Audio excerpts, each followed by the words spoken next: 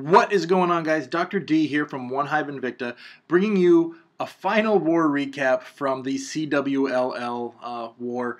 Unfortunately, we did not make the CWLL playoffs. We did wind up winning this war, 72 to 65. So we're excited about that. We were happy about that, but at the same time, bittersweet that the CWLL season is now over for us. We did have that one loss to UK Weekend War, and they moved on to the playoffs because of that win. Hey, props to those guys. They had a great season over there. So we're looking forward to next season's CWLL and hoping that we can capitalize on our momentum this season and push ourselves into the playoffs. That said, there's a lot to look forward to. We have a new podcast that's coming out, and in fact, the first one comes out Monday night, tomorrow night, depending on when this video airs, but check it out. It is called 2Bs, OneHive. You'll have Weiser, JP, Patino, several guys. If I can make it, I'm going to be on there. We've got a very cool format where we'll be interviewing people from different clans, some of the leaders from some of the top war clans in the community, and I think it's going to be a lot of fun. So check it out. Okay, without any further ado, let's hop in and look at the war statistics from this war. So here are the basic war statistics. As you can see, 22 triples for OneHive Invicta to 15 triples for War Addicts, 72 to 65, 96% damage to 90% damage. If we go over here and have a look, you can see that they were able to 2-star both of our Town Hall 11s, and both of those were done by Town Hall 10s. However, every one of our Town Hall 10s was left open, not a single Town Hall 10 triple. That's really what killed them. A couple of 9s left open here. So on the other side, we were able to get both of their Town Hall 11s 2-starred. The first one, their top one, we had to hit with a Town Hall 11, our top Town Hall 11. Actually, I think that it might have been 2-starred. Yeah, this was actually 2-starred. This was a triple attempt. Pretty sure by Trumpy. Yep. That was the last hit of the war, I believe. Then we 3-starred all but one of their 10s, and we have a couple of 10v10 triples here that we're going to watch. And then, of course, cleared all of their 9s. So we had a pretty good war. It was a nice rebound after a tough war with Tactical Inc. that we really struggled a bit with. So without any further ado, let's go ahead and let's get into these attacks. And we're going to start at the bottom. We're going to look at an attack by Ruda where he used the P.E.K.K.A. Smash. So he's going to start up here with the Queen, start setting a funnel. And the plan was initially to push everything kind of together here. You can see that healers were over on that left side, wanted the healers to walk, or wanted the Queen to walk towards that air defense. She's not going to do it. She's going to go down the other way. Starts setting a funnel down here, drops a couple of P.E.K.K.A.s with 2 healers on them, and the Queen is going to march right down this right side. Fortunately, there's an air defense that's out there in the open, and the Queen is able to get that air defense here in a bit. You'll see. So funnel is set nice for these P.E.K.K.A.s up here. In come the Valks and the Bowlers. There we go. And so everything is now down and ready to go here. He's got a couple of loons for the back end. You'll actually see that those loons wound up not doing him a whole lot of good. Now this is a tough spot to be in because he's got the CC coming out. It's 3 baby dragons and only 1 wizard to work on those. But he did have a double poison. That was the plan. Double poison. Puts down his heal right there. And finally, those go down. The CC goes down.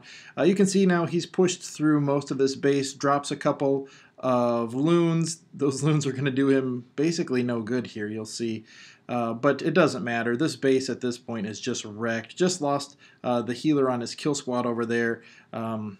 kind of tough to call it a kill squad since it's pushed all the way through and done a lot more than just forced an entry and taken out the queen. But P.E.K.K.A. is up. Both P.E.K.K.A.s, I think. Oh, yep. Is that both P.E.K.K.A.s? Maybe it's just one. He might have lost a P.E.K.K.A. in there. But Valks are up. King is, of course, up. Queen is up. I mean, just wrecked this base. Very nice job. That is 3 stars in the bag. Way to go, Ruda. All right, moving on. We are going to have a look at attack by Rising Savage. She hit number 20. Rising Savage had a 6-pack this war. Right? Yeah. Hit number 20 with a mass hog attack. So you see there she has 34 hogs, or had 34 hogs. She brought 3 Valks. Just trying to get the CC here. This is the type of base that it's often these bases that have an easily accessible CC and an enemy queen. You want to think about a Penta, but with that tight air defense in the middle, Penta becomes very tough. Lots of overlap, lots of possibilities to get those balloons just eaten alive. Anyway, she's got the CC, she's got the enemy queen, and she starts coming in with hogs, and lots of hogs. At this point, she's released almost every single hog that she has. Hogs in the CC, so I said 34. She actually had 40 hogs total. An attack like this, you can about cover everything that the hogs... You can almost cover that entire base with heal spell. Her heal spells were a bit compact. The last heal spell here you'll see is going to miss just a little bit. Had she had that heal spell a little bit closer towards this expo, those hogs would have survived. Not like it really matters. She's still got a lot of hogs. Drops in 2, drops in her last 3 there. I mean, she's got 3-point defenses left and a mortar. 2-point defenses now. 1-point defense now, and that is it. It is all over. Nothing but cleanup. Lots of hogs left. 3 stars in the bag. Very nice job. And a swag queen ability to boot. All right. Let's have a look at Wriggle. You guys know Wriggle is Captain Sparrow. He hit number 18.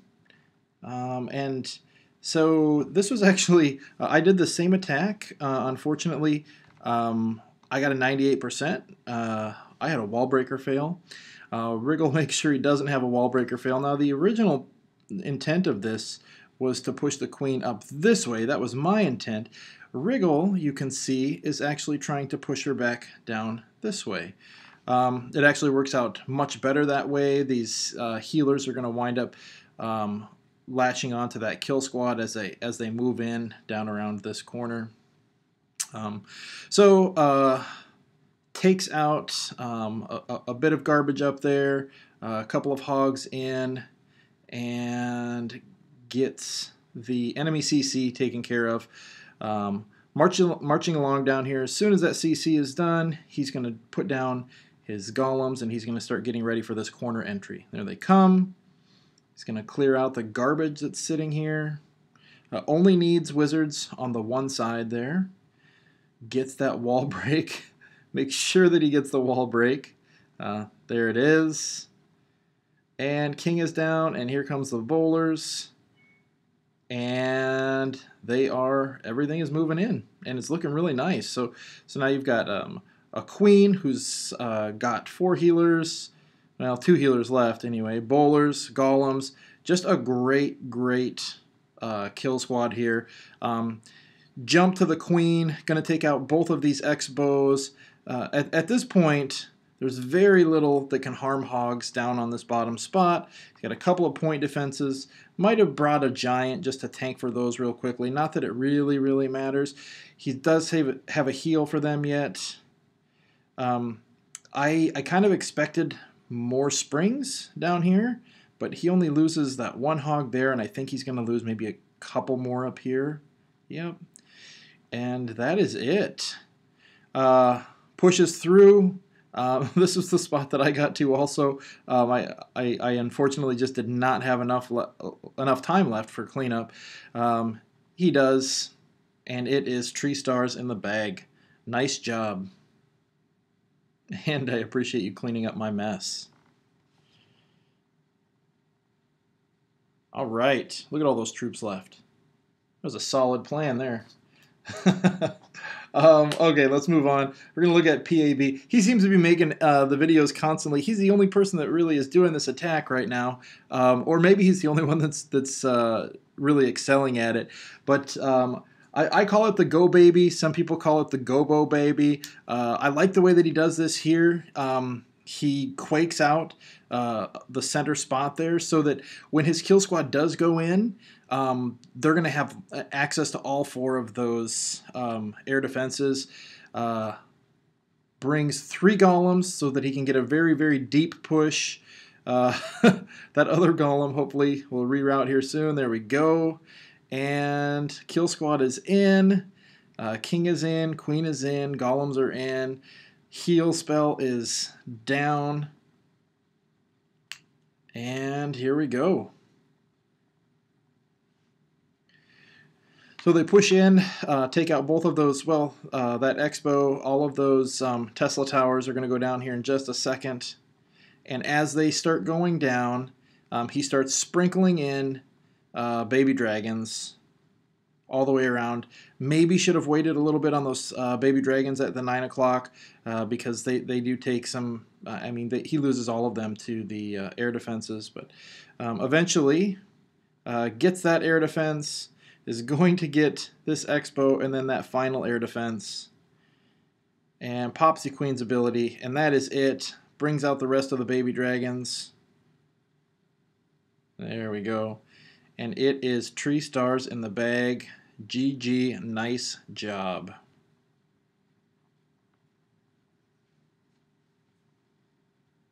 All right. Bella, I feel like it's been forever since I've mentioned Bella in a video, but here we go. Number 11. So she's coming with a Bolalo. Starts by making sure that her bowlers aren't going to turn around and head after that, what is it called up there? Builder's Hut. Starts getting this funnel set now. Both golems are in. Wallbreaker comes in. And wall is open. Jump is down. Bowlers are coming. There we go. Very nice funnel. Everything is looking good at this point. Even has a baby dragon in there helping out with that CC, which is nice. Rage is down. And there goes the first air defense. Heal is down right at the perfect time because she hits that double giant bomb and it doesn't have any effect. It's perfect. And there goes soon here the second air defense. That thing lasted forever. But she's pushing in now, has her hounds on that top air defense up there. That blower is causing a little bit of problems, but not anymore. It is gone. Queen is going to get this Expo, and she loses it right there, but Expo is down. Hound popped, which is perfect. Unfortunately, second hound doesn't pop, but it doesn't matter. This is Tree Stars in the bag. Nice job, Bellona. Couple of loons in the back end for cleanup. And that is it. Beautiful attack.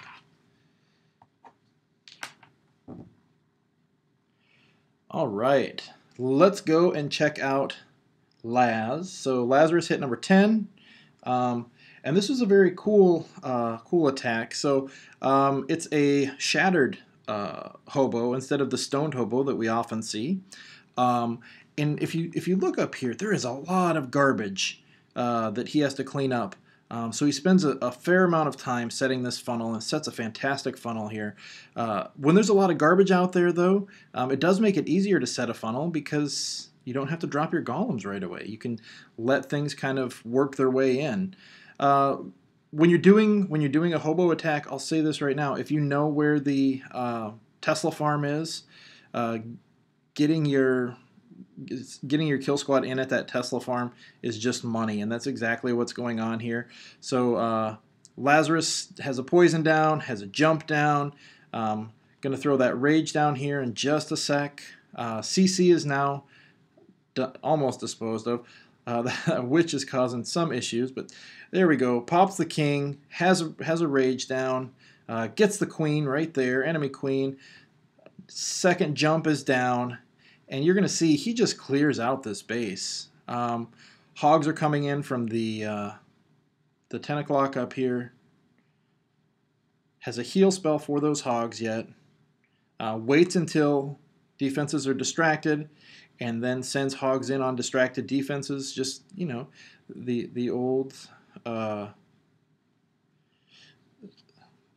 surgical hogs type of deployment, and that is it. There is 1 point defense left. Heal goes down on top of it, and he has got lots of hogs left over for cleanup. It is tree stars in the bag. Very nice job, Laz. And look at all those hogs. I love to see a good hog attack. All right, we're going to check out one more Town Hall 9 attack, and then we're going to move on to the 10v10 triples, and that is Heart, or Heartless, who hit number 8 with a penta. I've said this in the past. Heartless is just fantastic with this penta. So when you have a base setup like this, where you've got the CC and the queen that can both be killed with just your royals, you're kind of setting yourself up for a big... I mean, you're setting yourself up for penta is what you're setting yourself up for. This base, though, the pathing, if you look at it, the loon pathing up here is not the greatest. And you'll see it's because of both the layout and the way that the air defenses are structured in here that the loon pathing was just weird. And so this is actually a cleanup hit. This wasn't the first hit. It's I think it's set up to make you want to do penta, but to make you fail at it. Unfortunately for the cheese, Heartless is really good at planning pentas. So there we go. I mean, 2 air defenses are down. 3rd air defense is about to go down. There it is. Hounds move up, and 1 hound left alive, but don't think, yep, I knew thought it was going to pop there, and that is it. Nothing left but clean up here. I mean, he's got a couple of whiz towers. Fortunately, he's got a haste that's still alive there. Things are going to shoot right through that haste, and that whiz tower goes down in no time. And now it is just cleanup. A couple of loons on the back end for cleanup, but that is it. Tree stars in the bag. Very nice job, Heartless. Heartless also had a 6-pack this war. I'm pretty sure Heartless had a 6-pack this war.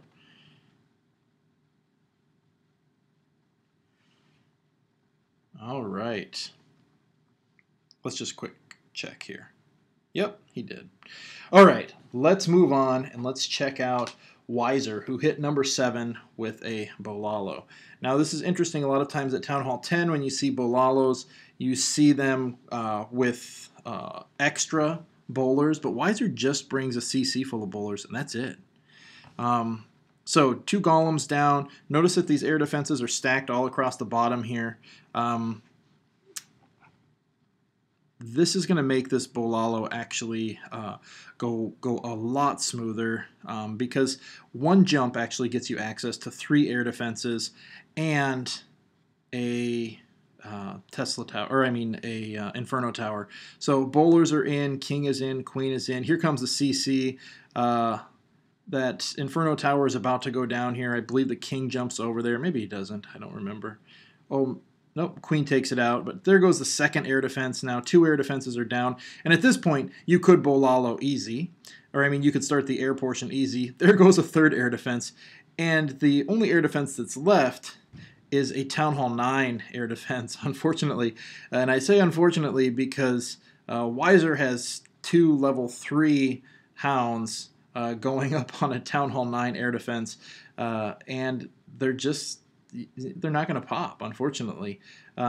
You'll see here, these things not popping winds up costing him quite a bit later on. So freeze comes down, and a haste to get in there and get that Inferno Tower, and they've got a couple of Tesla Towers in there too. Basically, it is GG at this point, right? I mean, he's got 2 defenses left that can target air troops.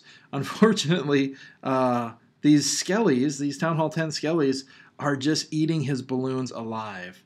And those hounds are not popping, right? So Skellies actually are going...